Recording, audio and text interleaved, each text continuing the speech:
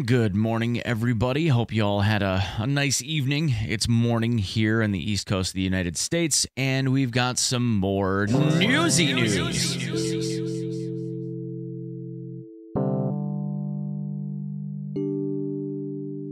Another morning video, and once this one is up on the old interwebs, I will be live again. So if you want to come by the stream, come and say hi. So yesterday, BSG ruined Bitcoin via mechanic. And for those of you that weren't around for the video yesterday, the Bitcoin has changed.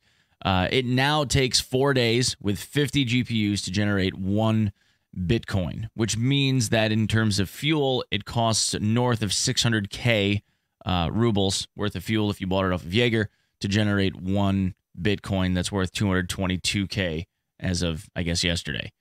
So not worth it if that's all you're going to do. That was yesterday. So today, this has now been escalated even further with a new cryptic message from Fence. Mercenary, I've got a proposition. My couriers often get attacked by your colleagues, which significantly interferes with my business.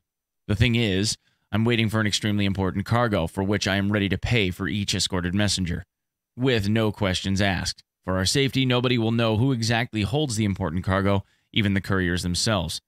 The task is to just escort my people to the extraction point, nothing more.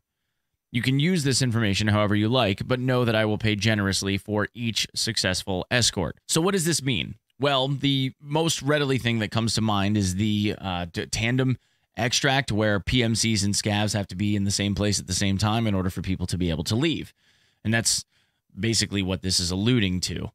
In this case, well, historically, there had been rewards that Fence would send you every time that you and a scav were able to successfully extract, but it wasn't really ever anything amazing. But this time, it's a little bit different. The reward in this case is 100,000 USD.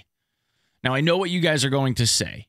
As soon as I make mention of this, everyone's going to go, well, now they're throwing money at us, so there must be a wipe, right? I will concede, though, that the thoughts about, like, hey, maybe there could be a wipe have started creeping in. But, like, we're talking, if yesterday was 0%, today is like 5, maybe 5. Pump the brakes for just a second. Yesterday, they completely ruined an entire subsection of the economy that had to do with Bitcoin. And they did that by just simply making Bitcoin take really, really long to produce.